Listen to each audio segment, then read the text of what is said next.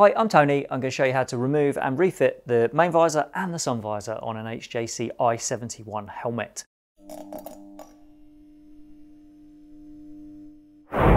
The main visor on this helmet is actually a really simple job. So first step, lift the outer visor all the way to the top.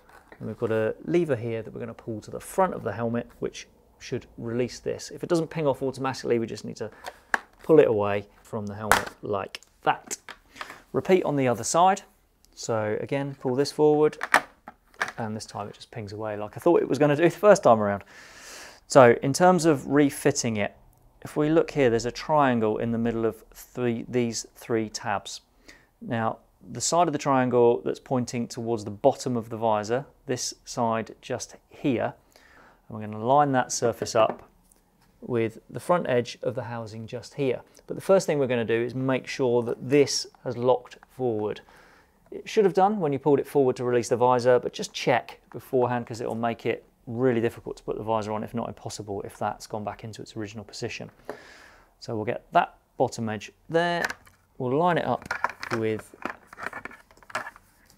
that surface there, and then we just apply some pressure to push it home. Click. And all of these need to click into place. So we're just going to give those a run and make sure that all of these are in their channels, which they are there. So on the other side, again, check that this is actually forward. See, that one had slipped back, so it's a good job I checked that. And we're going to line that front edge, it's now facing forward of the triangle with this groove on there. Push that home, and then it's these three tabs that all need to seat into position. Just apply some pressure, and they've all clicked home. Quick check, can't pull that away really easily. So just check the visor operates properly once or twice, that's fine, it's all seated as it should be. So that's how you remove and refit the main visor.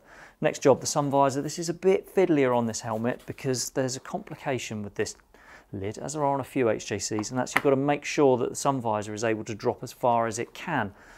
Now there's an adjuster switch, like a limit switch on the travel that sits behind this cover here. So to remove that cover, you just need to push this tab towards the inside of the helmet like that, and then slide this down. Apply some downward pressure, that comes off, and the switch is just here. So to get maximum drop from the sun visor, this needs to be to the top.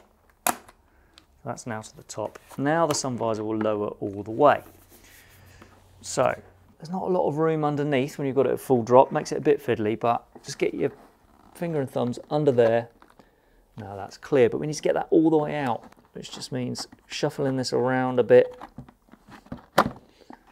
And now that's completely clear. It gives us a bit more room to rotate and do the same on the other side. So again, pull and the sun visor's out. Now, as with all good instructions, reassembly is the reversal of disassembly. So let's feed these tangs into the runners that you'll be able to see between the shell and the EPS. So if you need to pick them out, just get the switch. Thankfully on this one, this switch operates both of them. You can just get an idea of where the sun visor should be sitting. Make sure these are all the way to the bottom, and then feed the tangs into those channels and then push until you hear the click. So that one's clicked into place. We need to do the same on the other side. So get the visor, the sun visor, so it sits under that rim as best as you can. Locate it into that runner on that side, and again push until you hear the click. Okay, so that's clicked home. We're just going to check that this is clear of the rim just there.